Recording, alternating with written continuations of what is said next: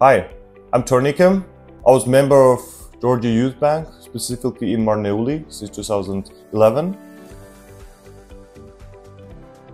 Obviously, from the beginning, I didn't know what was YouthBank about. I thought it was just a camp, and I was looking forward to those training opportunities to develop my skills. Eventually, I ended up being with YouthBank for 12 years now, and quite frankly, it gave me way more than I thought initially that YouthBank would give. First of all, it's not only the trainings or developing the skills, but it was a huge network that I built throughout those years across different countries and different regions of Georgia.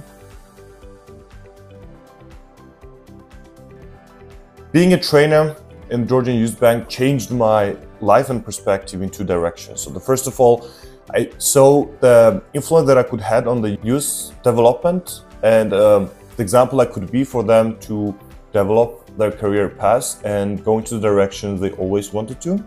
Following being the trainer of the Georgian YouthBank, I was actively involved in the youth conferences and youth summits. At the same time, I organized youth camps, and I became really deeply involved in the youth empowerment and youth development.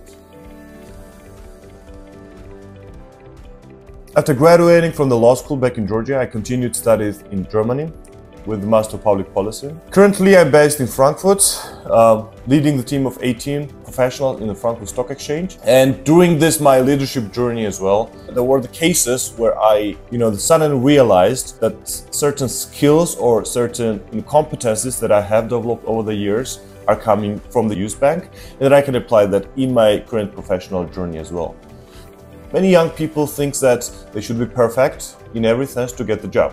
If I think about some of my other experiences, there was one of the program when I was in high school where I applied every year for 3 consecutive years where I wanted to be part of, but I got the rejections all the time. So it was demotivating, obviously, but now if I think about those experiences or those failures and the rejections, if I followed them, if I would think about them and about those rejections consistently, I would never make it to the stage I am at the moment.